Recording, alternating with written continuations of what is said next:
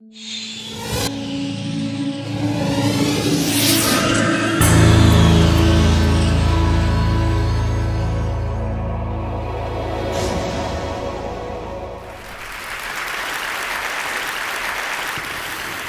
are we? That is the big question. And essentially, we are just an upright, walking, big brain, super intelligent ape. This could be us. We belong to the family called the Hominidae. We are the species called Homo sapiens sapiens. And it's important to remember that, and in terms of our place in the world today and our future on planet Earth. We are one species of about 5,500 mammalian species that exist on planet Earth today, and that's just a tiny fraction of all species that have ever lived on the planet in past times. We're one species out of approximately, well, let's say at least 16 upright walking apes that have existed over the past 6 to 8 million years. But as far as we know, we're the only upright walking ape that exists on planet Earth today, except for the bonobos, and it's important to remember that because the bonobos are so human and they share 99% of their genes with us. And we share our origins with a handful of the living great apes.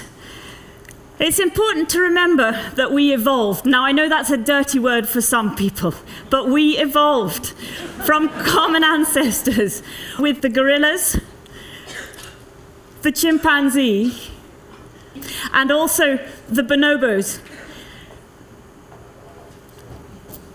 We have a common past and we have a common future. And it is important to remember that all of these great apes have come on as long and as an interesting evolutionary journey as we ourselves have today. And it's this journey that is of such interest to humanity. And it's this journey that has been the focus of the past 3 generations of my family as we've been in East Africa looking for the fossil remains of our ancestors to try and piece together our evolutionary past. And this is how we look for them.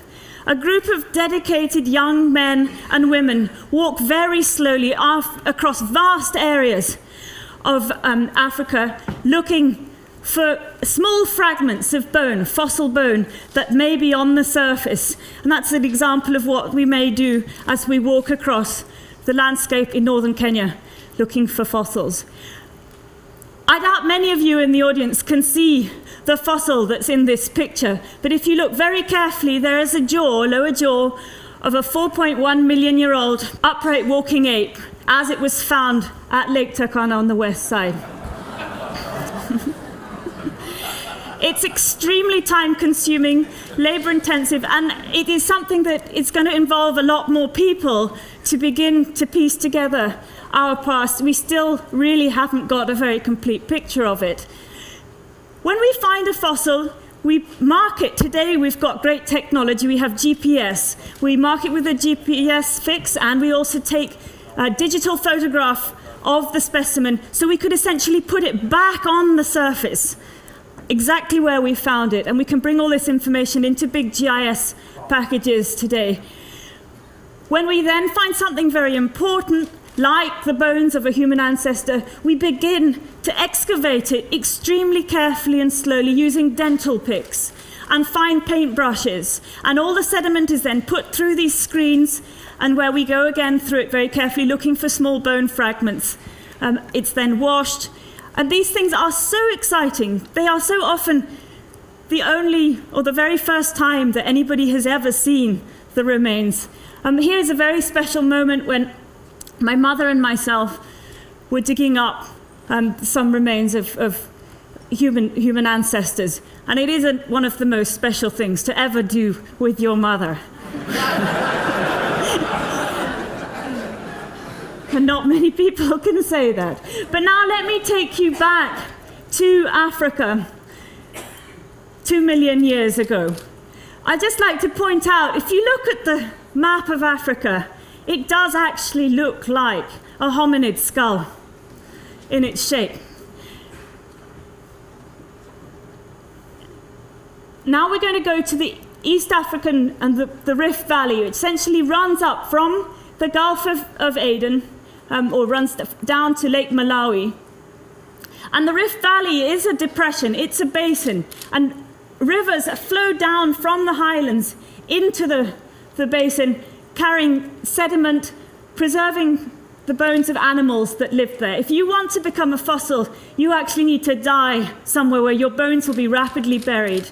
You then hope that the earth moves in such a way as to bring the bones back up to the surface. And then you hope that one of us lot will walk around and find a small piece of you. Again. So it is absolutely surprising that we know as much as we do know today about our ancestors, because it's incredibly difficult, A, for these things to be preserved, and secondly, for them to have been brought back up to the surface. And we really have only spent 50 years looking for these remains and begin to actually piece together our evolutionary story. So let's go to Lake Turkana, which is one such lake basin in the very north of our country, Kenya. And if you look north here, there's a big river that flows into the lake that's been carrying sediment and preserving the remains of the animals that lived there. Fossil sites run up and down both lengths of that lake basin, which represents some 20,000 square miles. That's a huge job that we've got on our hands. 2 million years ago, at Lake Turkana, Homo erectus, one of our human ancestors, actually lived in this region. You can see some of the major fossil sites that we've been working in the north, but essentially 2 million years ago, Homo erectus, up in the far right corner, lived alongside 3 other species of human ancestor. And here is a skull of a Homo erectus, which I've just pulled off the shelf there. But it is not to say that being a single species on planet Earth is the norm. In fact, if you go back in time, it is the norm that there are multiple species of hominids or of human ancestors that coexist at any one time. Where did these things come from? That's what we're still trying to find answers to. And it is important to realize that there is diversity in all different species, and our ancestors are no exception.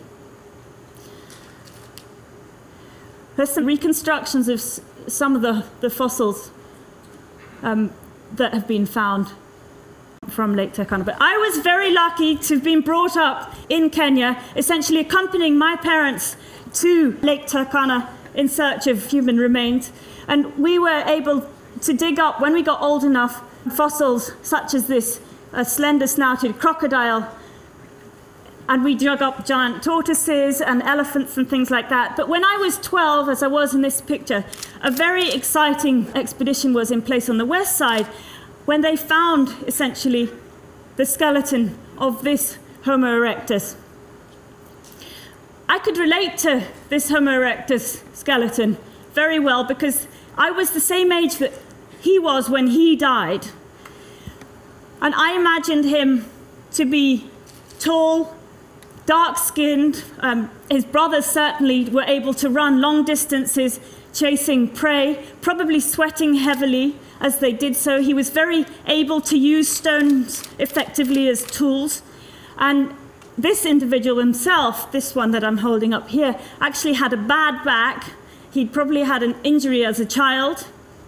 He had a scoliosis, and therefore must have been looked after quite carefully by other female and probably much smaller members of his family group to have got to where he did in life, age 12. Unfortunately for him, he fell into a swamp and couldn't get out. Essentially, his bones were rapidly buried and beautifully preserved, and he remained there until 1.6 million years later, when this very famous fossil hunter, Kamoya Kimeu, walked along a small hillside and found that small piece of his skull lying on the surface amongst the pebbles, recognized it as being hominid. It's actually this little piece up here on the top.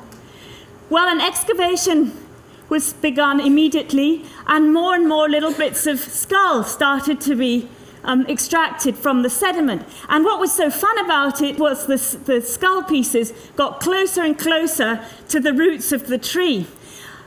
And fairly recently, the tree had grown up, but it had found that the skull had captured nice water in the hillside, and so it had decided to grow its roots in and around this, holding it in place and preventing it from washing away down the slope.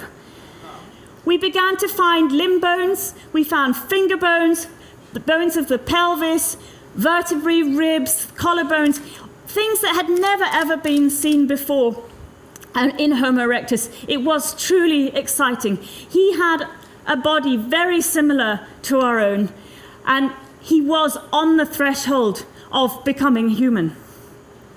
Well, shortly afterwards, members of his species started to move northwards out of Africa, and you start to see fossils of Homo erectus in Georgia, China, and also in parts of Indonesia. So Homo erectus was the first human ancestor to leave Africa and begin its spread across the globe. Some exciting finds, again, as I mentioned, from Dmanisi in the Republic of Georgia, but also surprising finds from recently announced from the island of Flores in Indonesia, where a group of these human ancestors have been isolated and have become dwarfed, and they're only about a meter in height. But they lived only 18,000 years ago. And that is truly extraordinary to think about. Just to put this in terms of generations, because people do find it hard to think of time, Homo erectus left Africa 90,000 generations ago. We evolved essentially from an African stock, again, at about 200,000 years as a fully fledged us. And we only left Africa about 70,000 years ago. And until 30,000 years ago, at least 3 upright walking apes shared the planet Earth. The question now is, well, who are we? We're certainly a polluting, wasteful, aggressive species with a few nice things thrown in, perhaps. But for the most part, we're not particularly pleasant at all. We have a much larger brain than our ape ancestors. Is this a good evolutionary adaptation, or is it going to lead us to being the shortest-lived hominid species on planet Earth? And what is it that really makes us us? I think it's our collective intelligence. It's our ability to write things down, our language, and our consciousness. From very primitive beginnings, with a very crude toolkit of stones, we now have a very advanced toolkit. And our tool use has really reached unprecedented levels. We've got buggies to Mars, we've mapped the human genome, and recently even created synthetic life, thanks to Craig Venter. And we've also managed to communicate with people all over the world from extraordinary places, even from within an excavation in northern Kenya. We can talk to people about what we're doing. As Al Gore so clearly has reminded us, we have reached extraordinary numbers of people on this planet. Human ancestors really only survive on planet Earth, if you look at the fossil record, for about, on average, 1 million years at a time. We've only been around for the past 200,000 years as a species, yet we've reached a population of more than 6.5 billion people. And last year, our population grew by 80 million. I mean, these are extraordinary numbers. You can see here, again taken from Al Gore's book, but what's happened is our technology has removed the checks and balances on our population growth. We have to control our numbers, and I think this is as important as anything else that's being done in the world today, but we have to control our numbers because we can't really hold it together as a species. My father so appropriately put it, that we are certainly the only animal that makes conscious choices that are bad for our survival as a species. Can we hold it together? It's important to remember that we all evolved in Africa. We all have an African origin. We have a common past and we share a common future. Evolutionary speaking, we're just a blip. We're sitting on the edge of a precipice. And we have the tools and the technology at our hands to communicate what needs to be done to hold it together today. We could tell every single human being out there if we really wanted to, but will we do that? Or will we just let nature take its course? Well, to end on a very positive note, I think evolutionary speaking, this is probably a fairly good thing in the end. I'll leave it at that. Thank you very much.